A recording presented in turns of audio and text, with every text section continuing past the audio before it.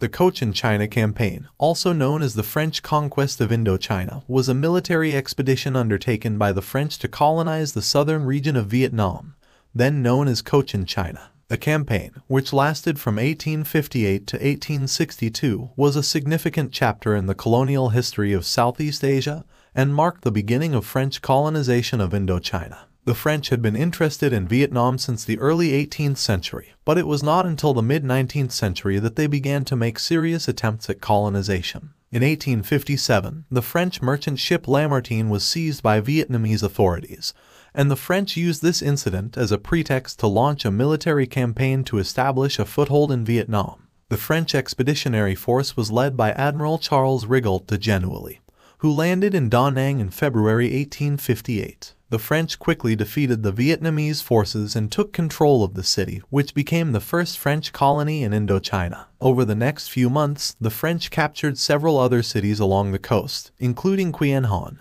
Nha Trang, and Saigon. The Vietnamese resistance was fierce, but they were no match for the modern French weaponry and tactics. The French Navy played a crucial role in the campaign, using its superior firepower to bombard Vietnamese positions along the coast. The French also employed local mercenaries and troops from their other colonies in Southeast Asia to supplement their forces. The capture of Saigon in February 1859 was a turning point in the campaign. The city, which was the largest and wealthiest in Cochinchina, became the administrative center of the French colony. The French also established a protectorate over the neighboring provinces of Gia Dinh and Dinh Chuan, effectively controlling the entire Mekong Delta region. The campaign was not without its challenges. The French had to deal with diseases such as cholera and dysentery, which were prevalent in the region. They also faced logistical difficulties in transporting troops and supplies through the dense jungles and rugged terrain of Vietnam. The Cochinchina campaign was officially ended by the Treaty of Saigon in 1862. The treaty recognized French control over Cochinchina and granted the French extraterritorial rights in other parts of Vietnam. It also imposed a heavy indemnity on the Vietnamese, which they struggled to pay.